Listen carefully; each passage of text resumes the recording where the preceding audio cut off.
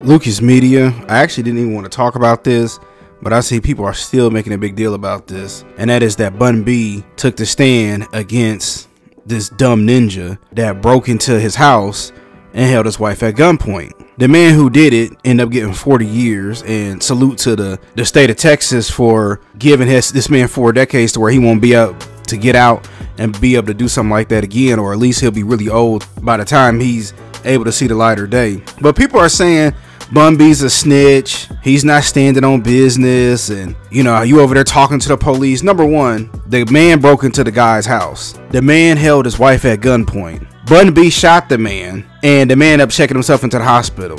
So he got to talk to the police. And y'all still act like Bun B is the Bun B of old. I wish people would understand that as we all get older, we mature, and we see the world totally different, right? I would hope that most people in their 20s are different than their teens.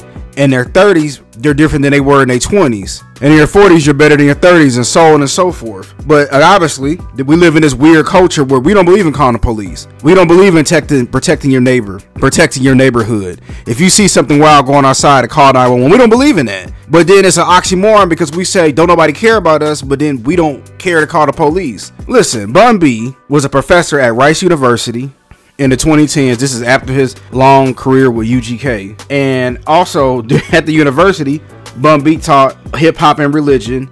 And now this man is also a restaurant owner, Trill Burgers, which is blowing up down there. So he off that, man. He on a business tip.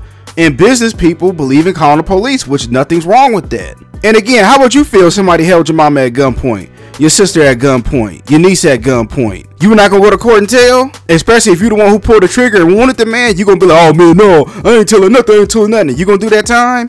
Or you gonna let this person walk away free? But this goes back to, we don't really know history. And a lot of people that y'all idolize Snitch.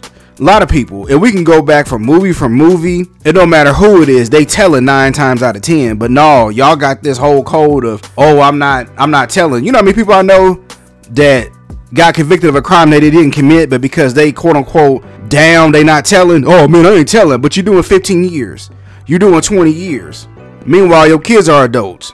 You're losing your parents. People stop writing you. The people who you rolled for and took the charge for, they not putting money in your books. They trying to talk to your woman. But no, y'all still want to be down. So no, Bun B ain't no snitch. Ain't no wrong with him protecting his home. He got to do what he got to do. And guess what? Dude got 40 years. So that's a success. Isn't that what y'all want? But I want to get my quick thoughts about it. I ain't finna go on this rant. It's ridiculous, man. I swear, y'all, it's ridiculous. And this is why we are where we are. And we not going to be where we supposed to be until we change it. But tell me what y'all think.